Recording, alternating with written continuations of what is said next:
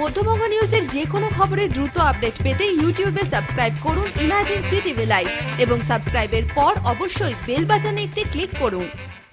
বুধবার মুর্শিদাবাদের বেলডাঙ্গার ৮টি গ্রাম পঞ্চায়েতে প্রধান নির্বাচন হলো। এদিন সকাল থেকেই বিভিন্ন পঞ্চায়েতের দপ্তরের সামনে রাজনৈতিক দলের কর্মীদের আনাগোনা ছিল চোখে পড়ার মতো।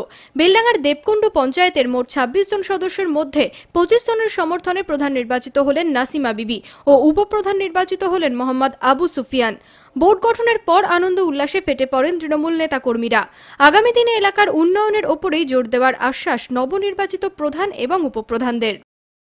আপনি প্রধান নির্বাচিত হলেন কোন দল থেকে, কি কতজনের মধ্যে?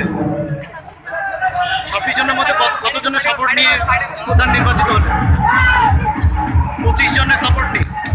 বিরোধী শূন্য ছিল আমাদের যা আছে 26 ফেব্রুয়ারি উদ্দেশ্য মমতা বন্দ্যোপাধ্যায়ের রাজনীতি করে মমতা বন্দ্যোপাধ্যায়কে অনুসরণ করে তার উন্নয়নকে আরও ত্বরান্বিত করা, আমরা দেখে আরও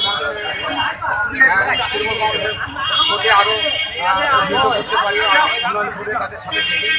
যদি মধ্যবঙ্গ নিউজের এই খবরটি ভালো লেগে থাকে তাহলে অবশ্যই একটি লাইক দেবেন এবং ইউটিউবে ইমার্জেন্সি টিভি চ্যানেলটি সাবস্ক্রাইব করবেন। আর যে কোনো খবরের দ্রুত আপডেট পেতে সাবস্ক্রাইব করার পর বেল বাটনে একটি ক্লিক দেবেন।